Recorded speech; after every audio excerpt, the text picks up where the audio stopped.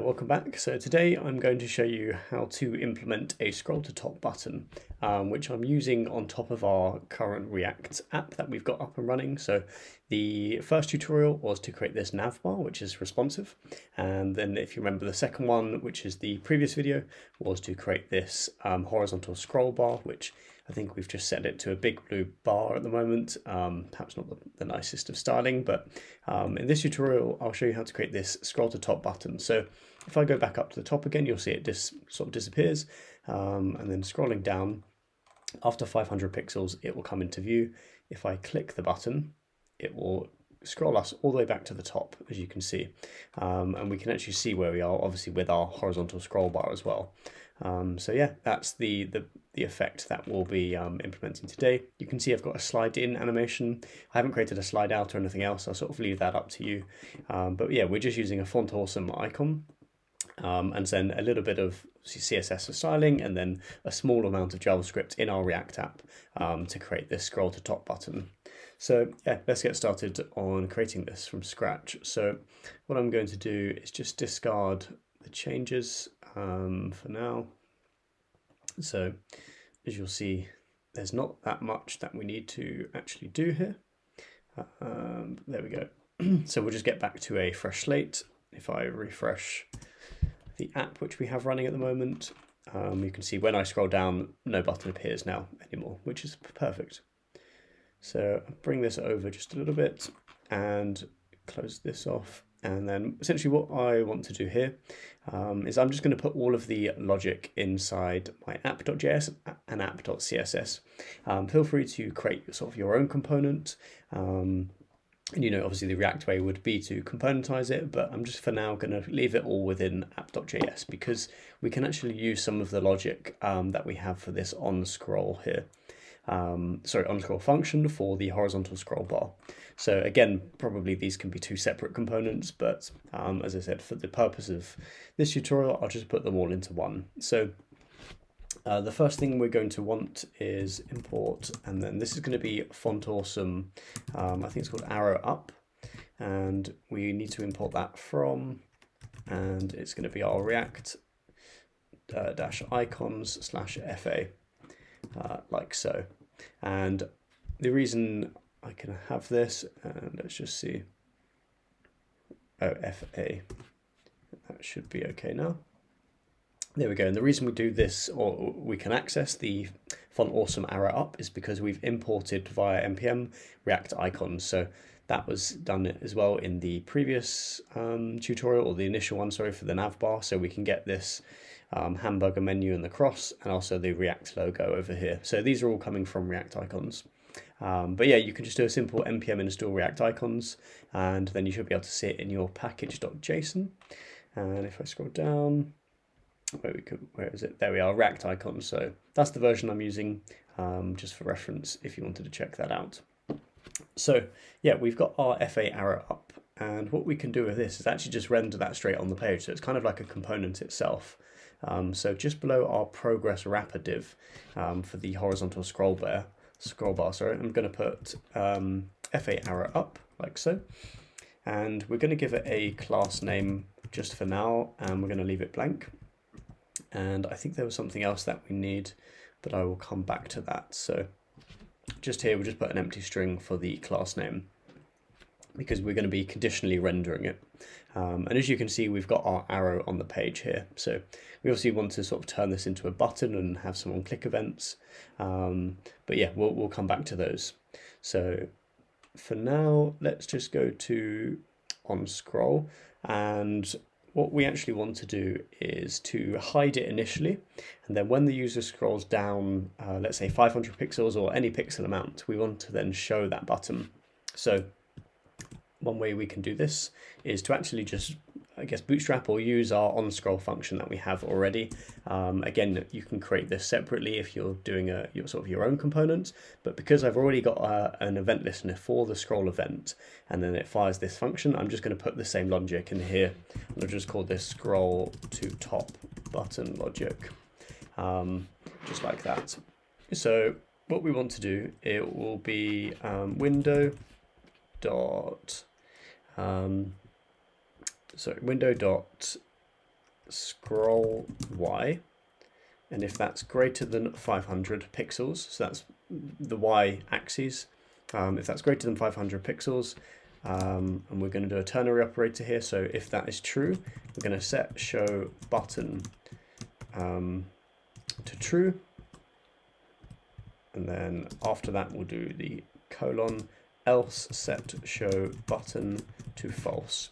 And obviously we need to create this piece of state here, so I'm going to do that just above the on scroll, and we'll do const show button and set show button, set show button, like so, and that will be use state like that, and we'll set it to false to begin with.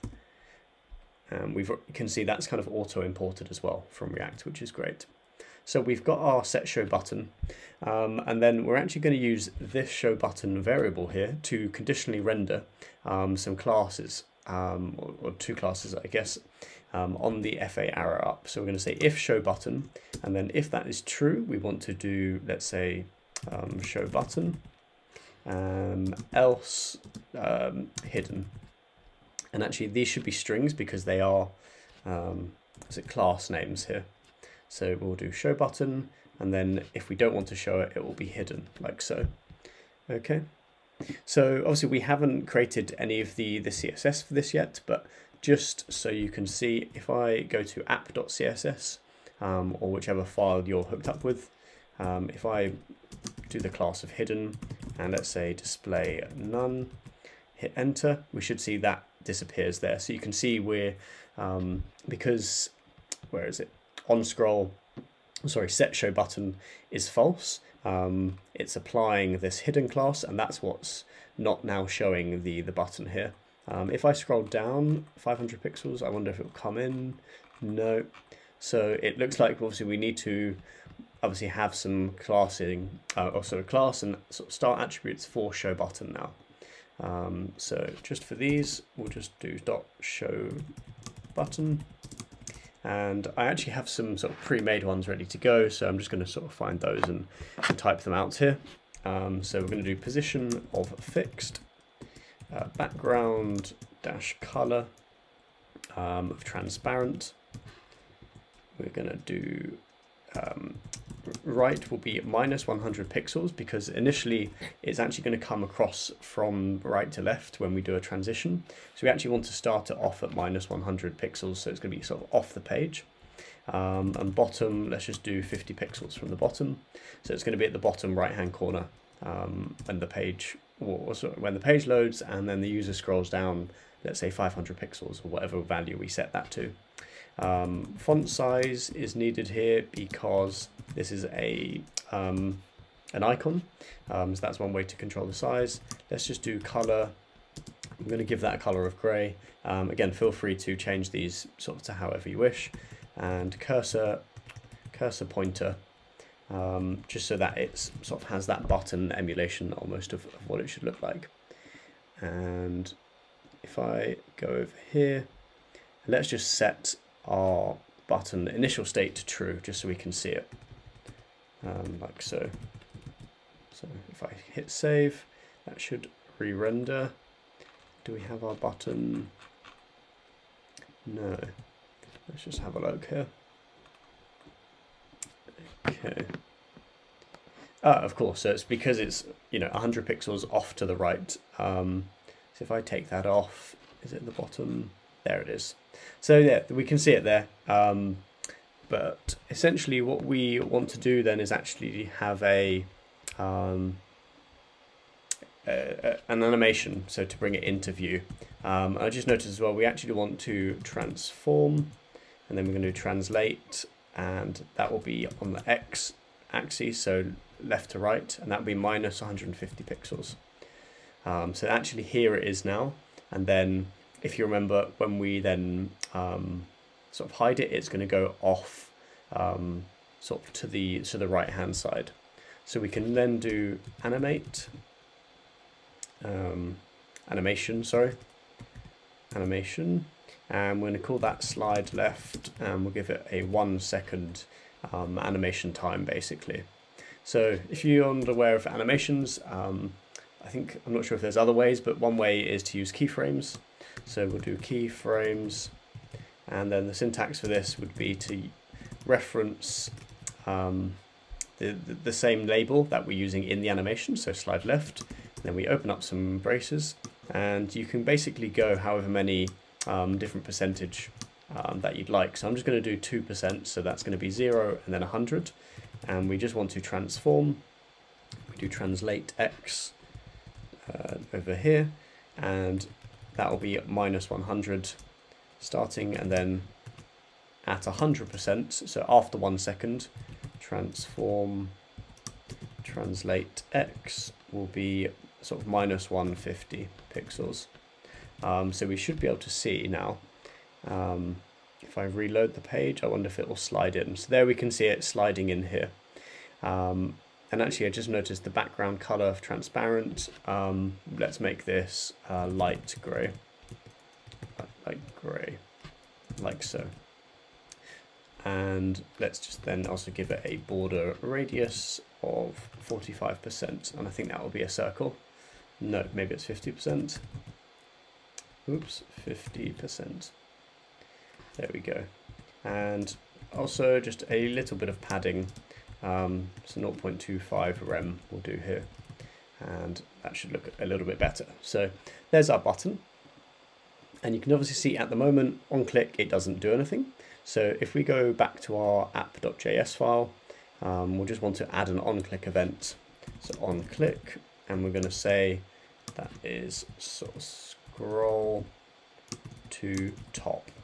So passing in a function here, which we just need to create, and I'm going to add that now. So I'll put it below the use effect, so we'll just do const scroll to top like that. And when that fires, what do we want to do? We want to do window.scroll to, and these are the coordinates, or I think, sorry, in pixel values where you want to scroll to. So we want to scroll to 0, 0, which is sort of top left, I guess, or just the very top of the page. So if I come down a bit and scroll, we can see actually there our button comes into view, so that keyframe animation's coming across for 1 second. And then if I click the button, you can see it scrolls all the way to the top, but it's quite rapid. If you see, we get to the end and you'll just see the progress bar, which is quite handy actually in this tutorial to sort of visualize it. But as you can see, it just whips straight across. So what we want to do in our, let's see, app.css, I've got a global reset here.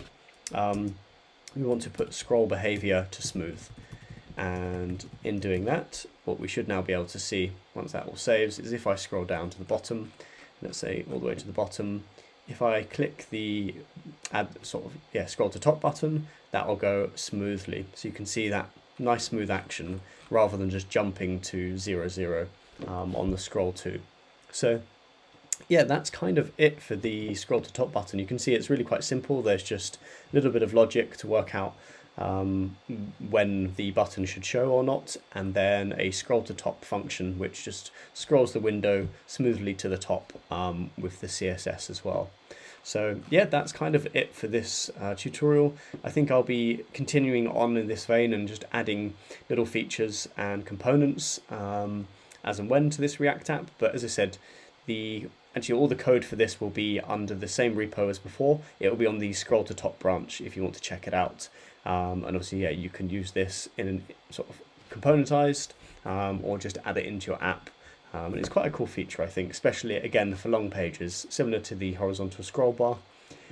It's good to sort of allow your users to get back to the top, let's say if they scroll down really far reading a blog post or something like that.